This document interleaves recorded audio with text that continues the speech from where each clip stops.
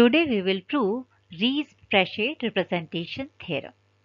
It is named after two mathematicians, Hungarian mathematician Frigyes Riesz and French mathematician Maurice Rene Frechet. This theorem states that let H be a Hilbert space over field K, where field K is either the field of complex numbers or field of real numbers, and H star be its dual space. Let me recall you that H star is the set of all bounded linear functionals on H. That is, if F belongs to H star, then F is a bounded linear functional from H to field of scalars, that is K. Then F belongs to H star if and only if there exists a unique Z in H such that f of x is equal to inner product xz for every x in H and norm of f is equal to norm of z. Let us prove this theorem. For z belongs to H, we define a function f from H to K such that f of x is equal to inner product xz for every x belongs to H. We will show that f belongs to H star. F is linear for x, y in H and for scalars alpha, beta, f of alpha x plus beta y is equal to inner product alpha x plus beta y and z. This is by definition of f, and since uh, this inner product is linear in first argument, so we have here alpha times inner product xz plus beta times inner product yz, and by definition of f, this is equal to alpha into f of x plus beta into f of y. Thus f is linear. Next we show that f is bounded. For each x in H, mod of f of x is equal to mod of inner product xz, and this is less than or equal to norm of z into norm of x by Schwarz inequality, and thus we have shown that f is bounded because here we have mod of fx is less than or equal to some scalar, some real number, norm of z into norm of x for every x in H. So f is bounded. Hence, we have shown that f is a bounded linear functional on H, so f belongs to H star. Conversely, let f belongs to H star. Then we have to show that there exists a unique element z in H such that f of x is equal to inner product xz for every x in H. Now, suppose if f is equal to 0, that means f of x is equal to 0 for every x in H, then f of x is equal to inner product xz is equal to 0 holds for z is equal to 0. Means there exists a unique element z is equal to 0, means there exists a unique element 0 vector in H such that f of x is equal to inner product xz. And we also note that norm of f is equal to 0 and norm of z is equal to 0. So norm of f is equal to norm of z here. Now consider the case when f is not equal to 0. Means there exists some element in H which is mapped to some non-zero element under F. That means null space of F, that is N of F, does not contain all the element of H, and so N of F is not equal to H. As F is a bounded linear functional, so the null space N of F is a closed subspace of H. We have proved this result earlier. And since N of F is a closed subspace of H, so where H is a Hilbert space, So by projection theorem, H is equal to n of f direct sum orthogonal complement of n of f. As n of f is not equal to H, so orthogonal complement of n of f is not a null space, that is not equal to zero space. As we know that orthogonal complement of H is the zero space, and since here n of f is not equal to H, so orthogonal complement of n of f is not null space.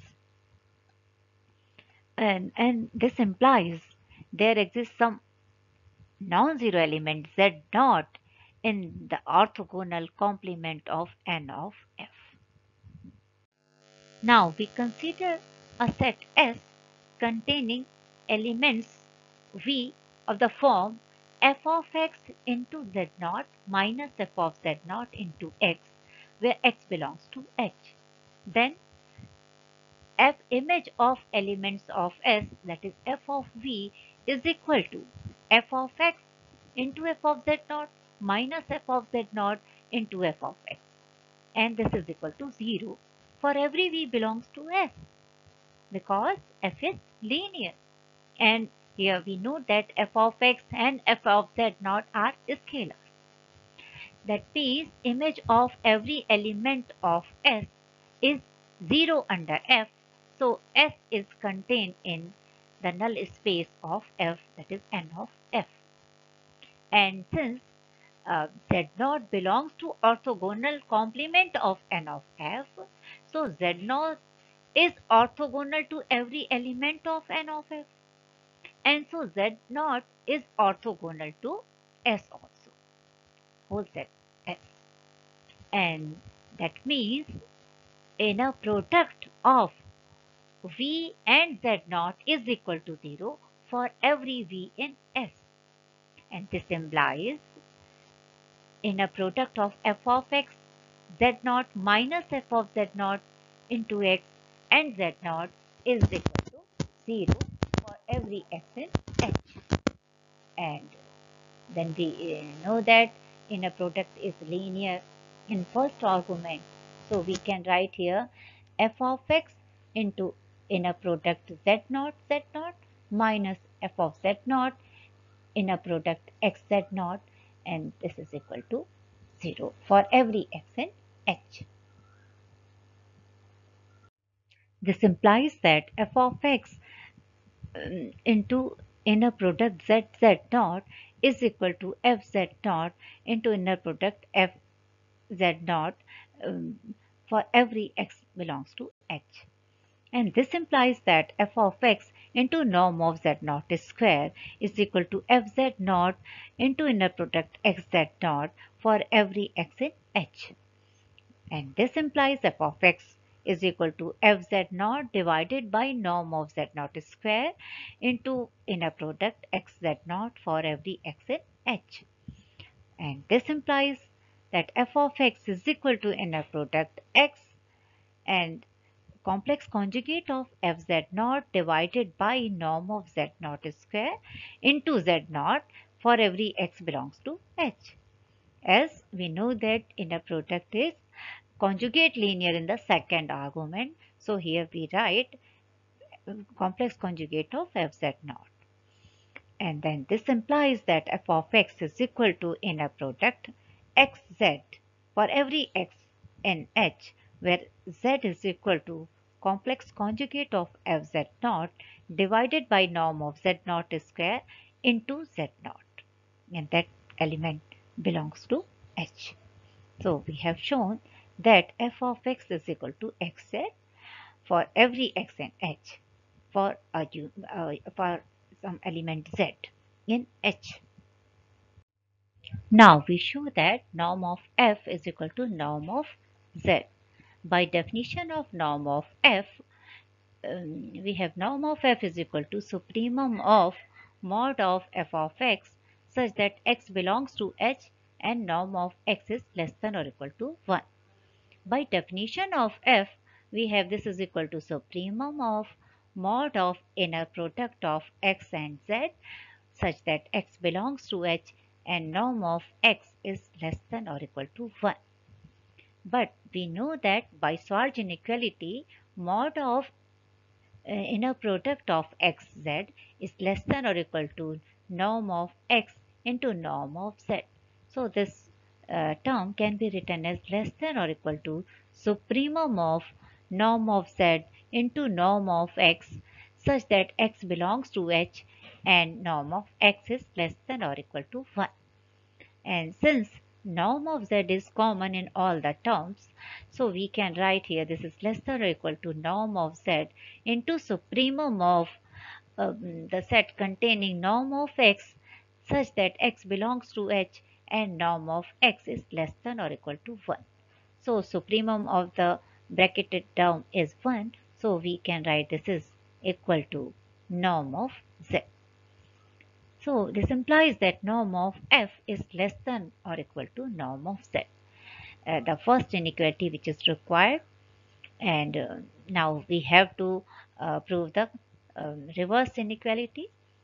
And if z is not equal to 0, then a norm of f, since this is equal to supremum of mod of inner product xz such that x belongs to h and norm of x is less than or equal to 1. And since norm of z is not equal to 0, so we know that norm of the element z divided by norm of z is equal to 1. So we can write here norm of f is greater than or equal to one of the term, that is mod of inner product z divided by norm of z and z, and this is equal to 1 divided by norm of z into mod of inner product of z and z. And now inner product of z is equal to norm of z square divided by, we have here norm of z, and that is equal to norm of z. So here we obtain that norm of f is greater than or equal to norm of z in the case when z is not equal to 0. And here we have the second inequality. But we also note that if z is equal to 0, then norm of z is also 0, and so the second inequality also holds. And so second inequality holds for every z in H. From 1 and 2, we obtain that norm of f is equal to norm of z. Now we shall show that z is unique. If possible, let z dash belongs to H such that f of x is equal to inner product x z dash for every x in H. But we have shown that f of x is equal to inner product of xz for every x in H. So we have inner product of xz is equal to inner product of xz dash for every x in H. And this implies that inner product of x and z minus inner product of xz dash is equal to 0 for every x in H. And this implies that inner product of x and z minus z dash is equal to 0 for every x in H. Since z and z dash are elements of H and H is an inner product space, so z minus z dash also belongs to H. And if we take x is equal to z minus z dash, then we find that inner product of z minus z dash and z minus z dash is equal to 0. But this implies that norm of z minus z dash is square is equal to 0, and this implies that z is equal to z dash. That means z is unique.